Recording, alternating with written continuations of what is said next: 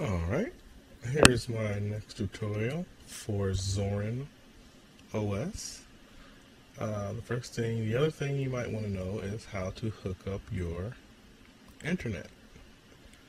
So if you want to hook up your internet, you're going to hit this little symbol here. What's going to pop up should be all of your wireless connections. So if you're in McDonald's, you'll see McDonald's. If you're in your home, whatever you have your home network named after, you'll see that in this list. You would then, I'm just going to pick, this is mine, I'm already hooked up, but I'm just going to pick one of these other ones here, and then you'll see where they ask you to put in your key. So you would put in your password, and you'll be flying wirelessly on the internet.